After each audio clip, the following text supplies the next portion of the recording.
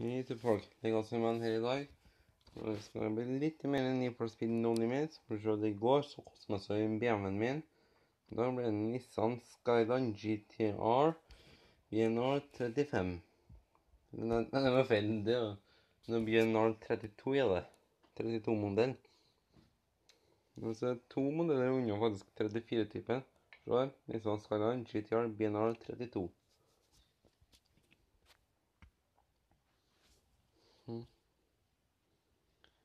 Så vi skal nevne costumizig litt med den igjen da. Så let's see. Kit setup. Og jeg tror alle har valgt ut det perfekt dekket i dag også. Og så var det ikke ærene her. Men det er herren vi skal bruke i dag. Hvis det er vanlig kit som jeg har brukt å ærene her. I dag skal vi bruke denne. Det er apply. Jeg har mobber på nedtalling også forresten, folkens, så dere vet i tilfelle. Sånn, så panser. Det var et svart karbontype. Det der er jo eneste karbonpanser jeg har på bilen her, altså. Pluss det ser ganske tøft ut også.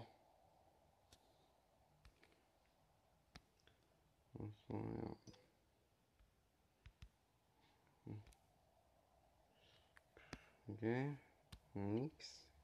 Ikke med den inn, ja. Let's see. Du kan få en her nå.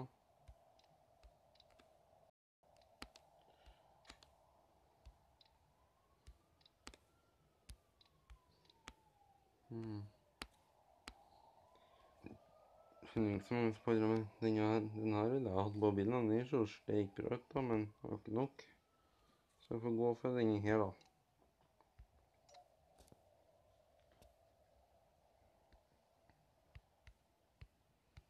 Så er det speil.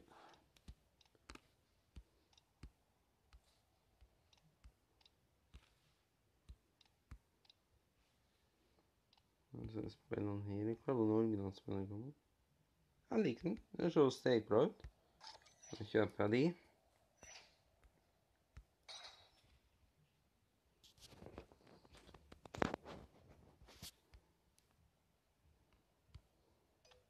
Der, og så er felger. Jeg får det begynt å se litt klassisk ut da, men jeg er ikke helt sikker da. Nei.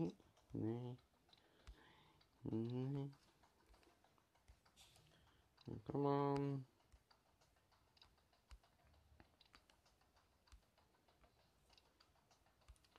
Ja, så ikke enkelt å finne det beste for å spille det der.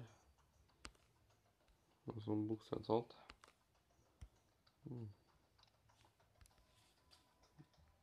Og så blir det for tett sittende, så ja. Jeg tror vi går for så ikke så den igjen.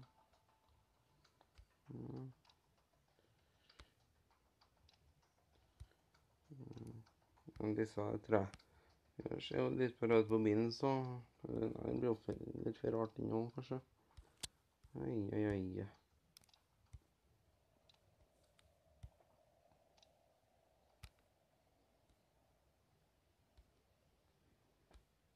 Nei, rart.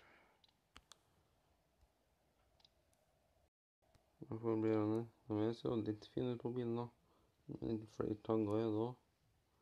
Det ser bra ut. Jeg lurer på Paul Walkers, bortsett fra at hans modell er jo en 34. En BNR 34, mens det er en 32-modell.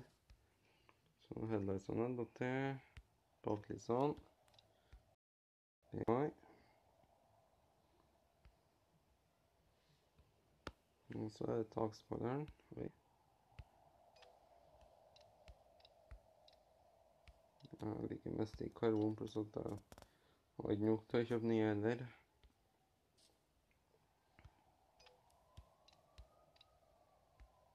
For mye big-assen her. Så den ser jo steikfin ut, det blir noe allerede. Ja. Så får jeg velge farge. Og så er det ennå 8 minutter igjen, Så jeg får god tid her nå. Så er det en kjapp customizing også. Akkurat sånn bilen går. Dette er et svart ruta, ja. Perfekte som vanlig. Body.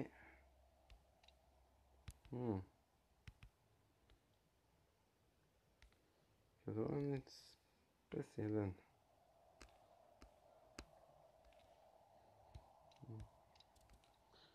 Nei, det...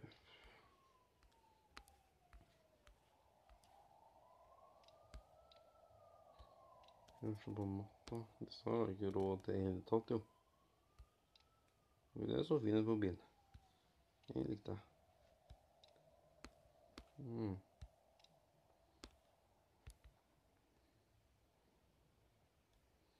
Ok, gir litt sterke til bilen, ja. Og så prøver med gull.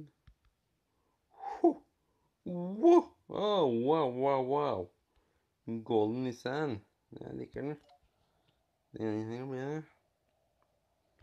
Så rims.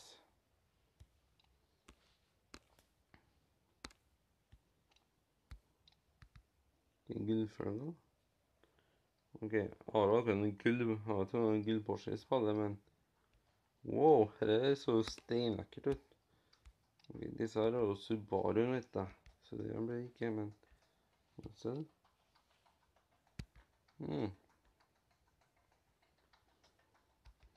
Litt for likt da. Ok, nå gir det litt mer mening. Og med metallika. Hvorfor går den mørkere da? Wow, vent.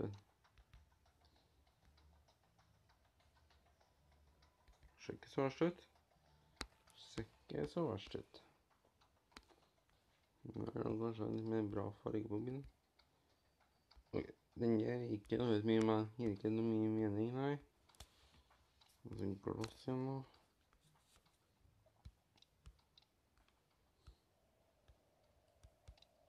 Grønne flagg. Ok, det ble sånn en omvendte versjon av BMW-en, jo. Bare litt annerledes.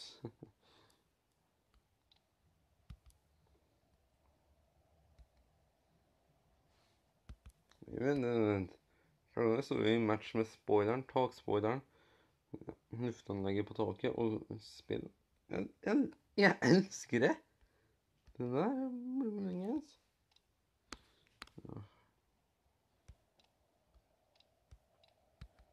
Så den her gir jo litt mer mening da. Jeg tror det ser om det blir her, ja. Det ser finere ut. Der. Nå fikk jeg noen farger som passer til farger nå. Brake calipers. Nå ser det gul. Gul ser ikke så verst ut, men som sagt, det som jeg sa i siste gang. Det var den beste, den ser mye mer finere ut. Det ser jo steikbra ut bilen her. Så da trykker jeg på apply. Og så for da, folkens, bilen er ferdig customizet. Jeg har ikke tenkt på å få en sånn customizing på bilen heller. Det kommer ikke igjen nå.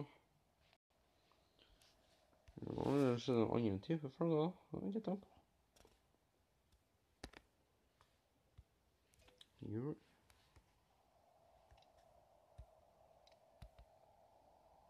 Det så ikke så dumt ut. Det var originalen, nei, takk du.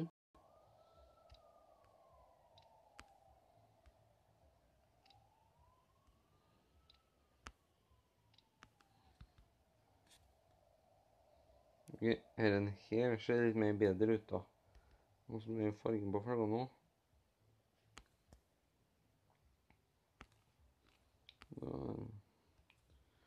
Etter å bare høre å se flagene, jeg har satt på noen prosent, det ser så steikbra ut og nå. Helt fantastisk, folkens. Jeg har klart plutselig å tenke til selv nå. Og ja, det er fint ikke nå. Og da hadde man nesten alle de reagensmensene her, bortsett fra øversten her, Så det er også 125 gull nå. Det blir mulig så jeg får til korvettene hele søndag nå. Men så jeg sliter ennå litt, folkens. Så har jeg et lite problem. Så nå er jeg ferdig med costumizingen på bilen nå. Det tror jeg å spille et lite øyeblikk også. Korvetten er på 678 PR. Nå sjekker vi Nissan litt.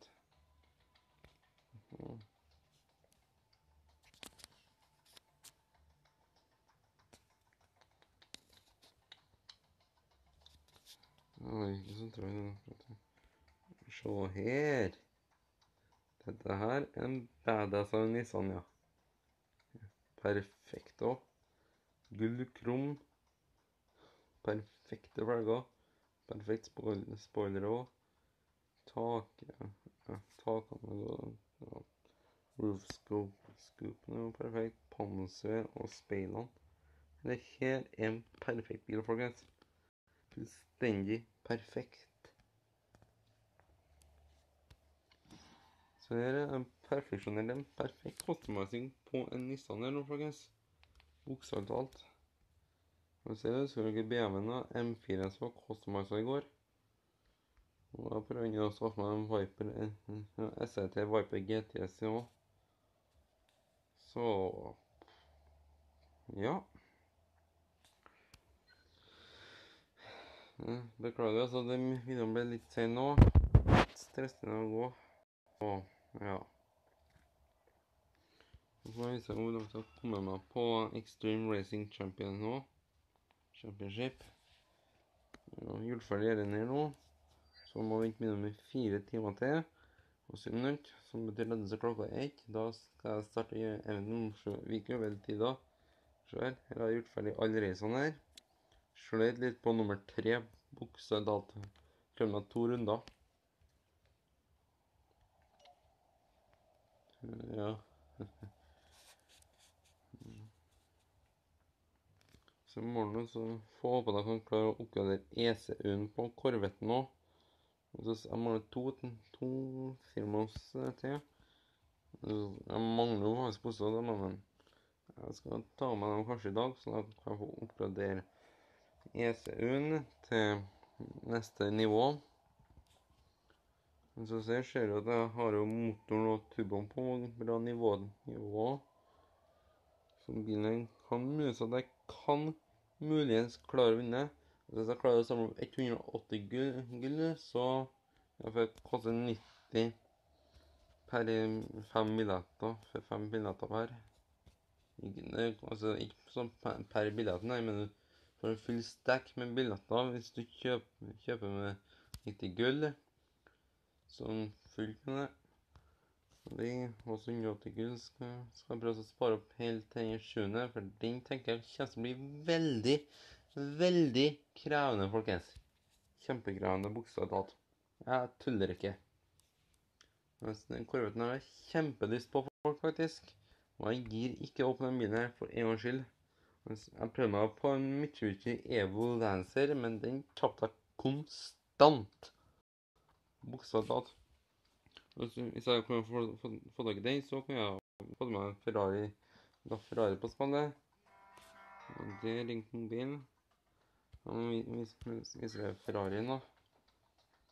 Så nå blir det litt i overtid på videoen, vet du. Så blas det fort. Så her, Ferrari, lilla Ferrari. Og det krever 60 blueprints, men nå folkens tror jeg må avslutte her nå. Så, ha det bra. Takk for at du så på. Ses igjen, og god jul.